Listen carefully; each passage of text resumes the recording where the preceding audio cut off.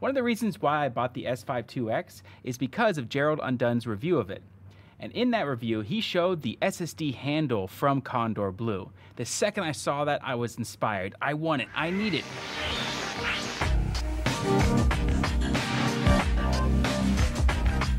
However, after buying the S5 IIX, I was basically penniless and I didn't have the money to invest in a kit like the SSD handle from Kondor Blue. Now, I would say right now that the Kondor Blue handle is top of the line and very professional, so if you're a kind of guy that wants that best of the best, that's going to be the pick for you. However, I wasn't just about to give up, because I'm a DIY guy and we live in the age of 3D printing. So I got to work and I designed what is the Kondor Blue.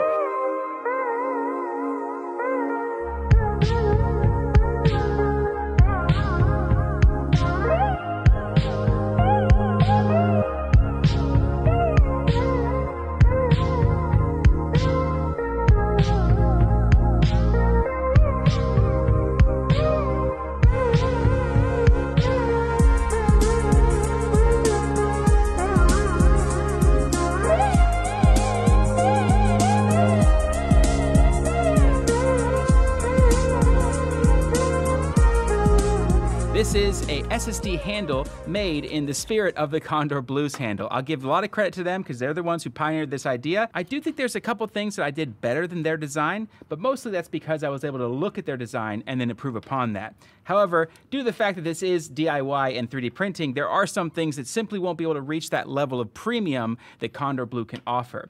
That being said, this is a fantastic solution and it's more than good enough than anything else on the market right there besides the Kondor Blue because, well, simply put, it's me and Kondor Blue right now that are the only ones that have this. So I can safely say that this right here is the second best SSD handle in the entire world. If you ain't first, you're last.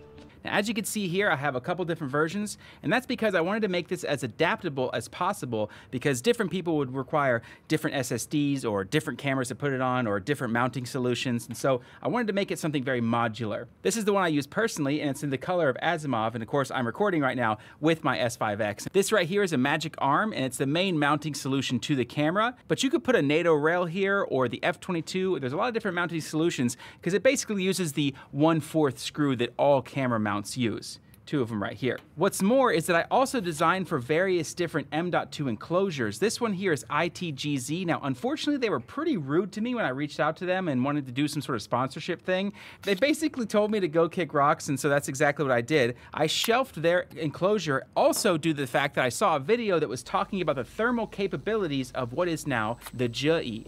And what's more is that the JE's design, I think, is much better because it's got these two grooves. It makes it to where if you try to slide it in the wrong way, it won't go. That's good because the USB port is slightly offset, so if you turn it around, it wouldn't connect in properly. But due to the fact that it's got these grooves, you can only plug it in the right way, and boy, is it super smooth. It's really easy to get in, a little stiff to get out, which I think is absolutely perfect. I worked really hard on that, and it took me about 20 different tries to get that right, so hope you appreciate it. Go sign up to the Patreon and support me that way, or like and subscribe, share with your friends. You know the thing, do the things, all of them. Anyways, so as you can see here, I have this HDMI cable that I wrapped around the USB cable. I got my desk view monitor here with an F22 mount on it, and that's really fantastic. I love this so much. The Ulanzi F22 system is expensive, but it is the best in my opinion. These two cords here plug into the camera, and I can take this little cable here and stuff it around the back of this magic arm grip, and that keeps it out of the way as I'm dialing it in with my Tilta follow focus. This goes on the side of the camera. With just the cage and these two things, this is a super minimalistic camera setup. It's pretty incredible. I've been working on this for quite some time. I think it was DSLR Shooter that gave a video about a compact cinema rig. The problem is though, is I like to hold my camera down a bit more because if I'm holding the camera on the side here, I'm so tall that I'm always kind of filming at a downward angle, and that's not flattering at all. So usually I'll try to put the camera at chest height or even a little bit lower, and then of course that is really uncomfortable given the fact that the one biggest weakness of the S5 IIX is the fact it doesn't have a fully articulating screen, and it's even more of a nightmare if you plugged in an HDMI or a USB-C cable. Oh, super annoying. But that's okay, because I would use this desk view monitor even if the S5 IIX had a better screen. Simply put, this thing is fantastic, and I like manual focus lenses, so I really need to see very clearly those peaking dots. It's pretty tough when you have a tiny little LCD screen, and this thing is gonna have 2,800 nits of brightness, so even when you're out in full bright sunlight, you're gonna be just fine.